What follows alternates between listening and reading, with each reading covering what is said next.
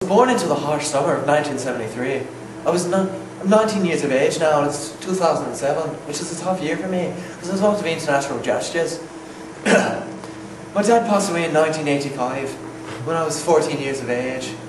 That was hard on me. The last thing he said to me was, "Be true to yourself, son. Don't tell lies." And that's true to me in everything I do now.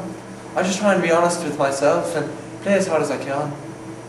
My mother passed away in 1997, which was also hard on me because I wasn't there to support my younger brother and sister, which was hard. And I'm currently living with my mother in Leadham, which is hard because I also live with my wife and 2 kids, Billy, Nathan and Jack. I love them dearly.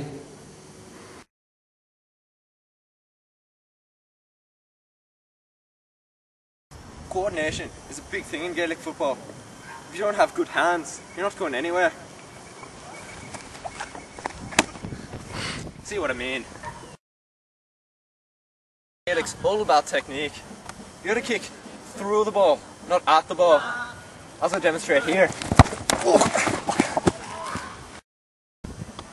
Gaelic football is about being mentally tough and physically strong. That includes taking a hit.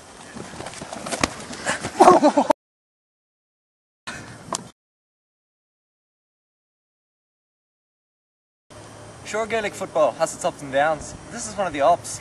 You attract a lot of women in a physical sport such as this. But what can I say? I'm a stud. Thanks, ladies. Yeah, I do a lot of training, but you need to be that to be a Gaelic football star.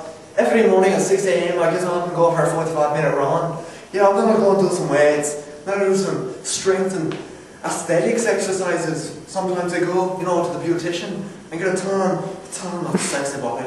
But that's what I say. And now I have to go. I've got to meet with the boys, show them what's worth.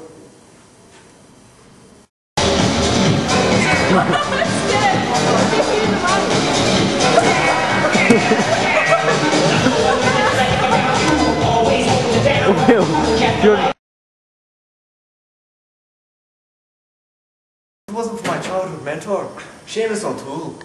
Come in here, Seamus. How you doing, Harlem? Good to see you.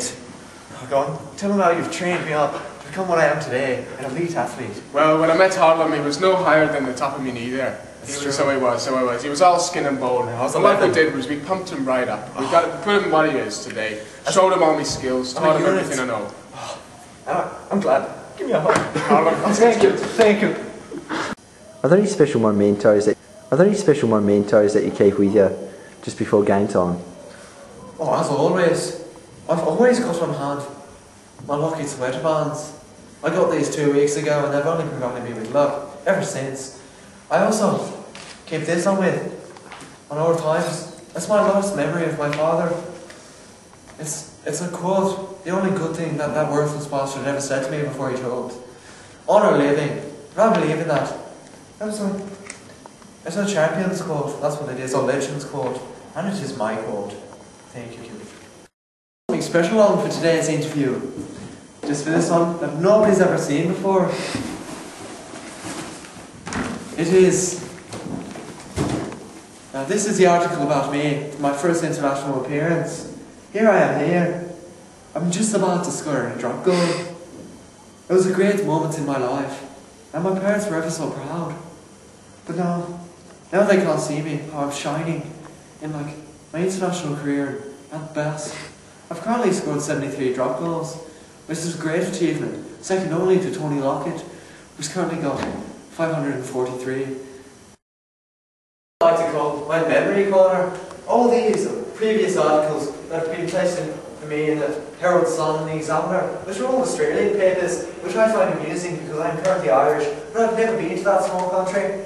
But I like it very much that they believe, as me and my cousin, Martin Clark, are like one person, and they believe that one day I'll become a play Australian rules football as well. But I don't believe I will, because I'm a lover of Gaelic. I don't believe I could ever leave it behind, even for the money.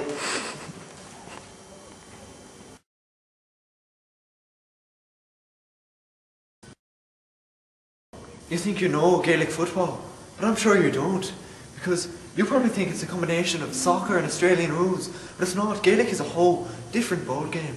Apart from physical strength and mental toughness, you need dexterity and intelligence. I do a lot of work on the board.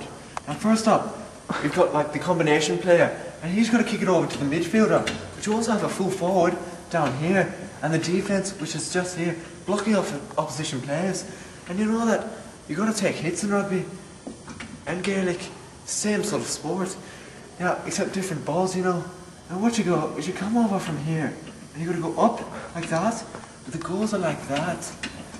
And you can either take the net, get it in the back of the net, or you can go for a drop goal.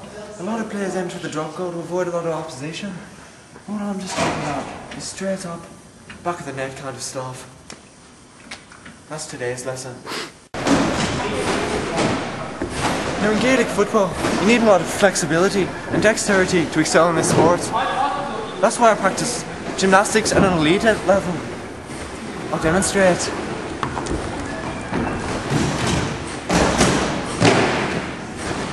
It's a song.